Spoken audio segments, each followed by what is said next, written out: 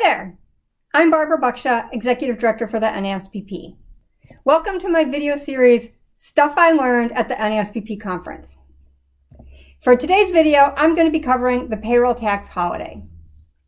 Everything I know about the payroll tax holiday, I learned at the session, the IRS and Treasury Speak. This topic was presented by Deb Walker of Cherry Beckert. Thanks, Deb, for the helpful information. So you might be wondering, how is it that you can't go to a conference in person, but somehow your payroll taxes can go on holiday? The reason why your payroll taxes can go on holiday is because President Trump issued an executive order directing Treasury to issue rules that would allow companies to defer collecting Social Security from September 1st until December 31st. Now, this only applies to the employee portion of Social Security. Companies still need to pay their portion. It also only applies to employees who earn biweekly wages of less than $4,000. Employees who earn more than that still have to pay Social Security. This test is performed on a pay period by pay period basis. So you might have an employee who normally earns less than $4,000 per pay period, but maybe there's one period where they have an RSU vesting event, and for that period they're over $4,000. For that one period, you still have to collect Social Security, but for the rest of the time from September 1st until December 31st, you would not need to collect Social Security from that employee's wages. One very important thing that I learned at the session is that this is not a mandate.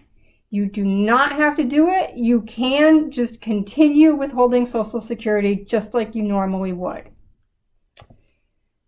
Another important thing that I learned is that this is not a get out of tax free card.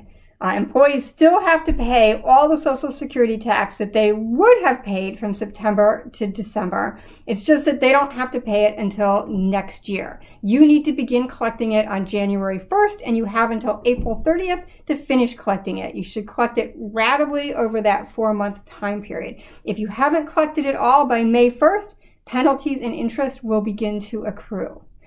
And that's why companies might want to just continue collecting Social Security rather than letting their payroll taxes go on holiday, because they might not want to create that debt for their employees, and they might not want to create the obligation on their part to have to collect that debt. You have to collect the Social Security for all of your employees, even those who have left the company. Now, there has been some talk of legislation that would forgive that debt so employees wouldn't have to pay the Social Security taxes back. That is something that President Trump has directed Treasury to look into, but that legislation would have to be enacted by Congress, and there's no guarantee that that is going to happen. So you should make decisions under the assumption that employees are going to have to pay these taxes back. You probably have lots of questions, and handily, I have 2 great sessions that you can listen to at the conference that cover this topic. The first is the IRS and Treasury Speak, and the second is Election Year 2020, Big 4 Views from Inside the Loop. Be sure to check them out and enjoy the rest of the conference.